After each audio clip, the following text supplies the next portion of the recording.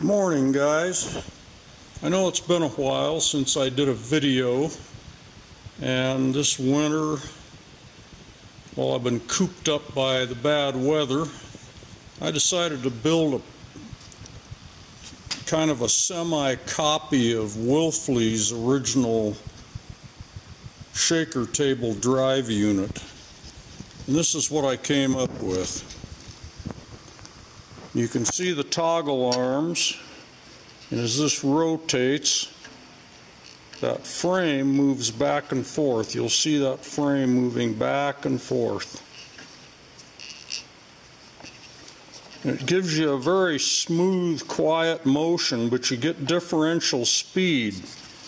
It pulls back faster than it pushes forward on this end where it would connect to the table.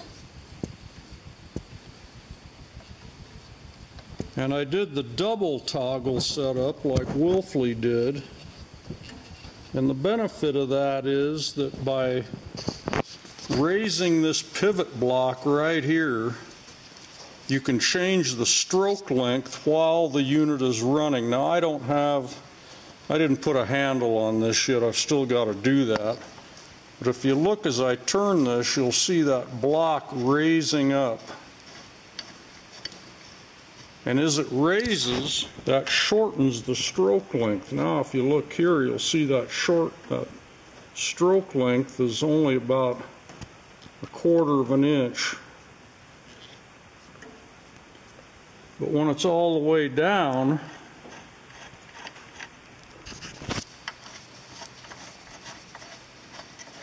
clear down at the bottom, so that block is down all the way. Now you can see that stroke length is out there close to, it's over 5/8 of an inch.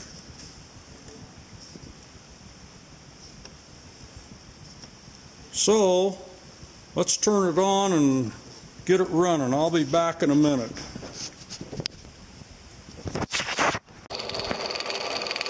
Okay, here we are with it running.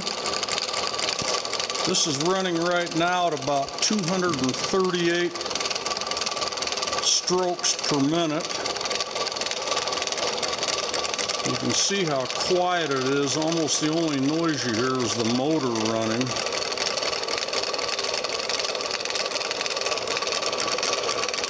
And speaking of the motor, let's go over here and look at the variable speed pulley I built.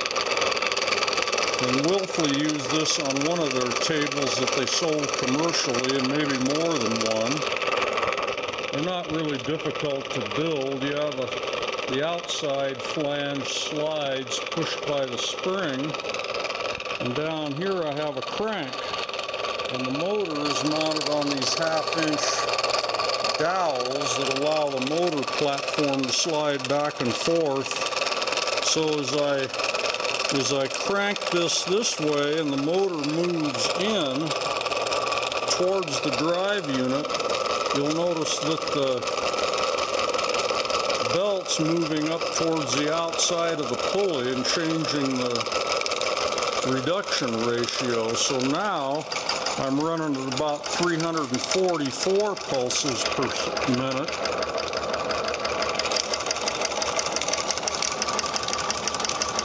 So that allows you on the fly to adjust the speed, and with the toggle pivot you can adjust the pulse length, the stroke length.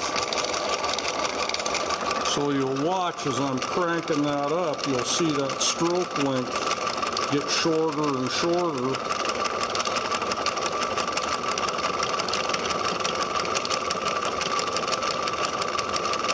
Until pretty soon you're down to less than 1/4 of an inch. And then as you go back down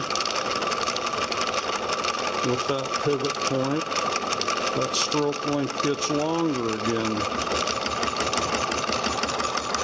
It's really a pretty slick design that Wolfley came up with.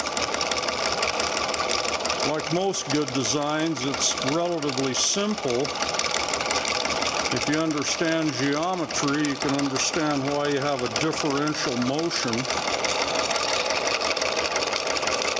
And by hooking this end to the table, you can fasten it tight and run with no bump, or you can leave a little gap in there between the nut and the bracket, and that'll allow you to have a bump in the motion. So you can pretty easily have stroke length, speed, and bump or no bump with a few simple adjustments.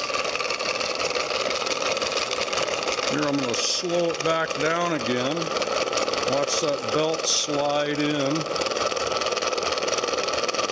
And we're slowing it down.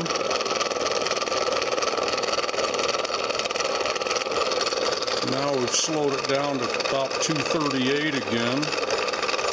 Generally the sweet spot's between 250 and 375, so this will give me plenty of room to, once I get it mounted on the table, to adjust everything. And generally really fine gold, you want to have a short stroke length and a high speed. But every ore material, you need to do a little adjusting and testing to get the best concentration. So that's about it. I'm going to have plans available for this. This is not a simple build. You got to have some machining skills and welding and like that. But if you have access to a buddy that can do some of that stuff, that has a lathe and a mill and can do some of the work, you can build this thing in a couple of weeks. I'll see you later.